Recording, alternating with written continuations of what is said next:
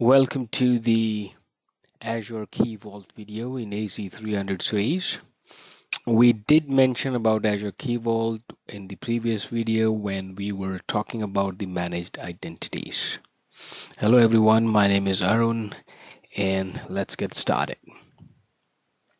So what is Azure Key Vault? Well, we can understand it as it's a tool for securely storing and accessing secrets, API keys, passwords, storage account keys, certificates, anything that we want to keep securely. Okay, so let me write this down. uh, this will help us to summarize at the end.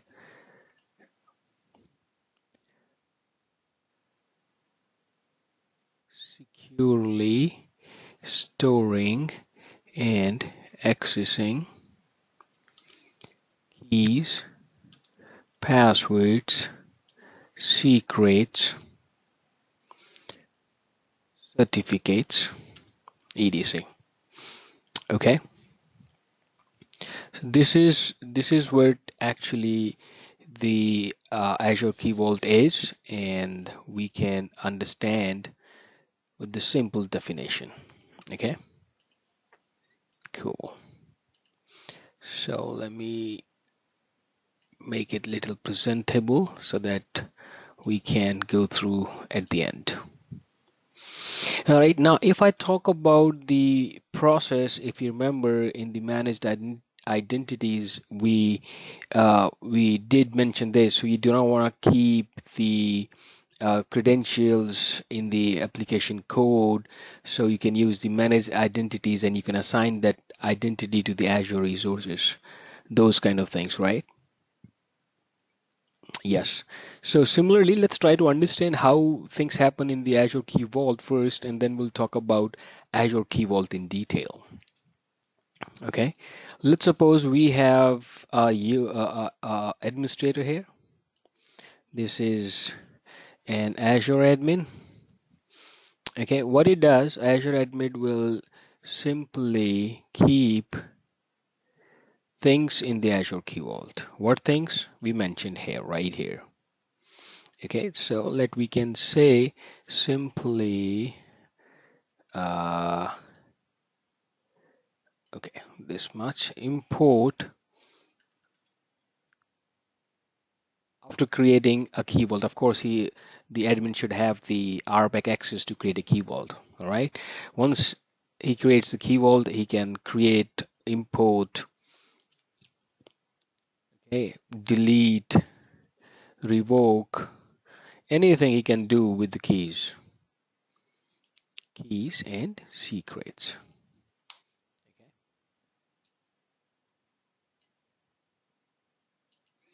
All right, let me do this again. This will be helpful. Ding, ding, ding, ding, ding, ding, ding. Ding, ding, ding. Yes.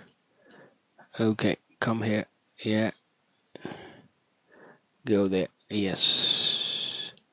Okay, cool. Okay. So what the Azure admin is doing, it's maybe importing, creating, deleting, revoking, doing anything with the keys which are stored in the Azure Key Vault by the admin. Okay. Now, what happens? Your developers are sitting somewhere who doesn't want to keep the secrets or the passwords in the application. We talked about it, right? So what it will use instead of that, because eventually to get the information from the Azure Key Vault, it still needs to authenticate, right? Still needs to authenticate to access those things. So in that scenario, what the Azure admin does, Azure admin gives developers in URIs. Okay, it gives URIs. For this, you need not to customize any code or anything. And with the help of these URIs, our developer can easily access the keys, whatever is stored in here, and can utilize in the application. Okay, for example, the connection string, we all know to connect to the database, we put the connection string, the name, the password, the IP address, all those things. You do not want to put those things in the code. You can simply put the URIs, which has the authority to go to the key vault and get the information. Those kind of things. Hope this makes it little clear. Now let's go to the Azure Key Vault, try to understand it in a little deeper. Okay, so we know what Azure Key Vault is and how the lifecycle works for the Key Vault. All right, and let's try to understand where exactly Azure Key Vault can help us. Okay, so let me do this.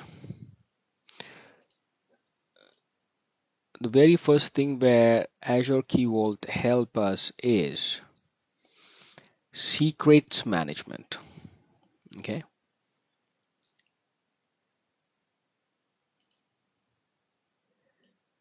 let me write this down here. Secret management. Okay, it's nothing biggie. We all can understand.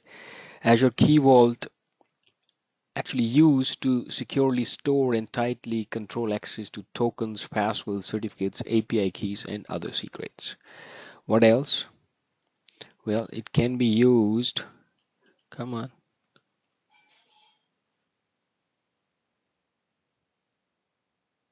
Used for key management. Key management. Key Vault makes it easy to create and control the encryption keys used to encrypt your data. Okay, so we need this arrow right here as well.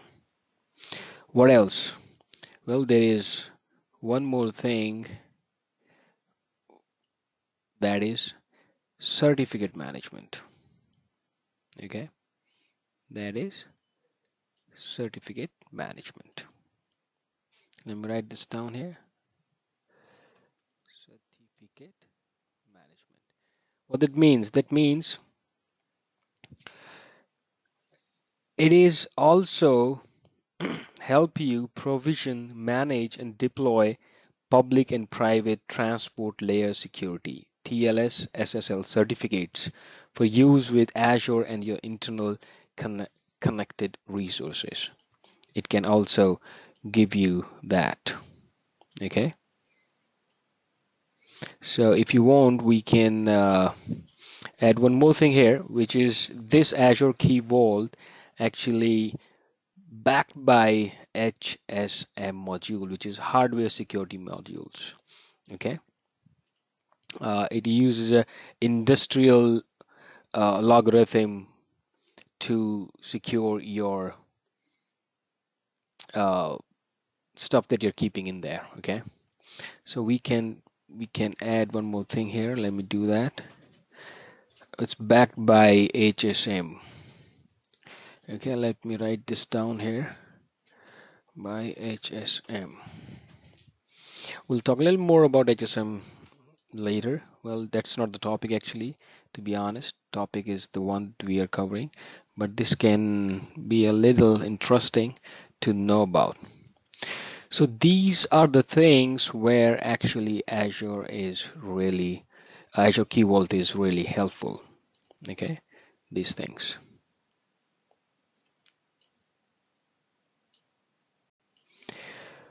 Okay, I think this is very good, and let me write this down here. This is helps in these management areas. Okay,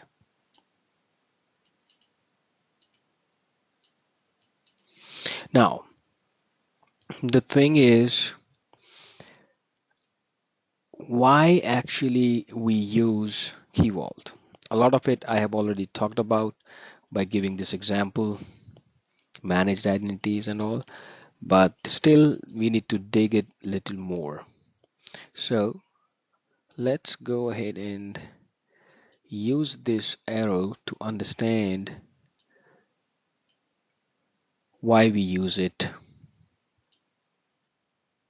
Okay, so we have the very first reason of using Key Vault is it gives you centralized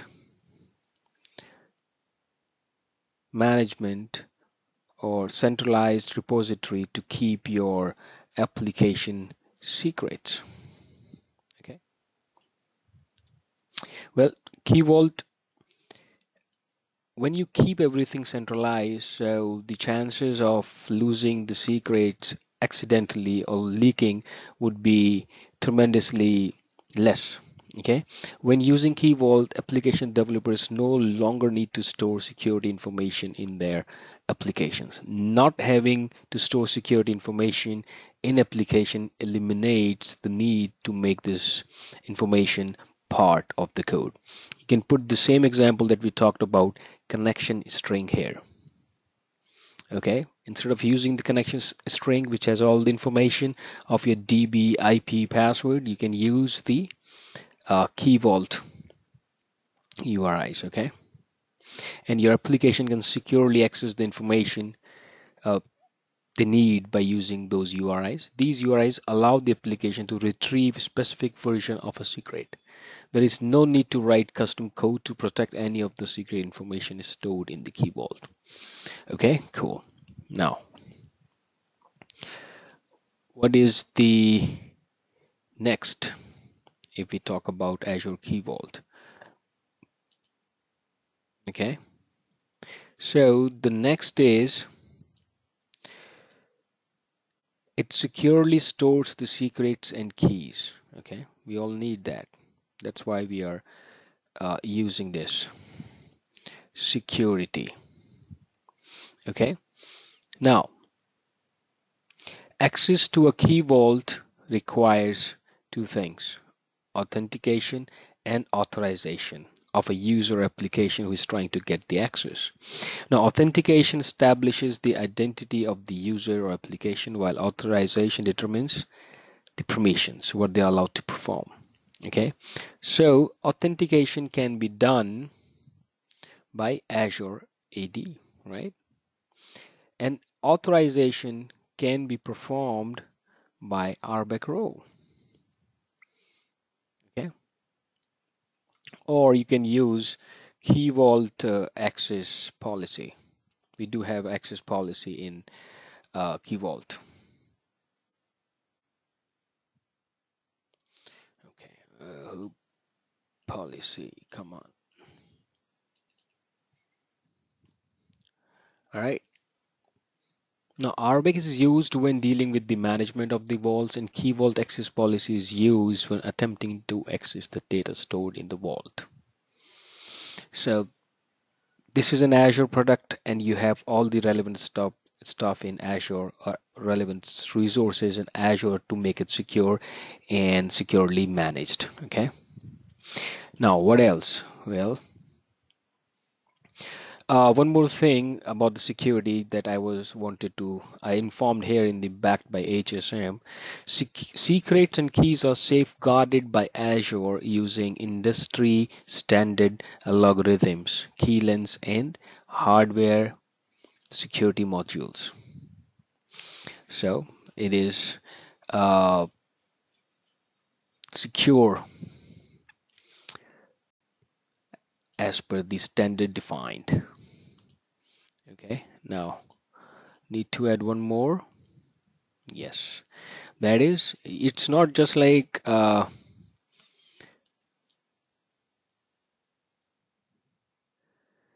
you are using it, but you also should have something which can actually monitor what is happening, who is accessing, all those kind of things. Okay, then it becomes the complete uh, project or the complete resource. Okay, so we can, let me write this down, monitor with the help of logs. Means we can enable the logging on Azure Key Vault or Azure Monitor with the help of Azure Monitor. So with the help of this, we can monitor how and when the keys and secrets are being accessed.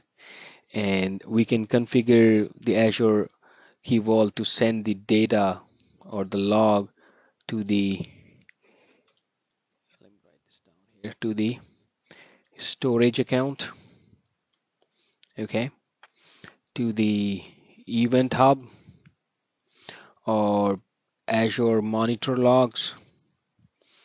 So we can utilize the other services of Azure to monitor Azure Key Vault, who is accessing, what is being accessed, if any key is being deleted or revoked or replaced or changed, those kind of things. Okay. Okay, so the next one is, this is something which makes it very good for the Azure perspective. What is this? That is, it can be easily integrated with the other Azure services. My bad. Okay. Integrated easily with other Azure services, just like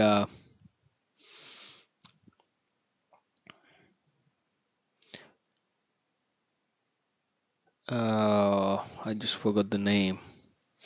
Yes, we can use this in Azure VM disk encryption. Okay. And SQL encryption or app services. Okay. We can also, we talked about Event Hub, log analytics. So it can be easily integrated by other services. That's storage accounts. So that is also a positive thing, that you can use something in Azure which can easily be integrated with the other Azure resources or services that you need eventually. Okay. Now, the thing is, we talked about everything, how the developers will use, how the things will take care, the kind of help we get in the management of security key certificate, and the benefit of using it, you can say, or why we use it, we can say. But the thing is, to fetch the information from the key vault, right? To fetch the information from key vault, we still need authentication, right? Developers are using URIs, but what else you can use? That's the question. Okay. If you remember, we talked about the managed identity. Managed identity can be easily used for authentication, right? In the previous video, we talked about it. So if I say authentication methods that we can use for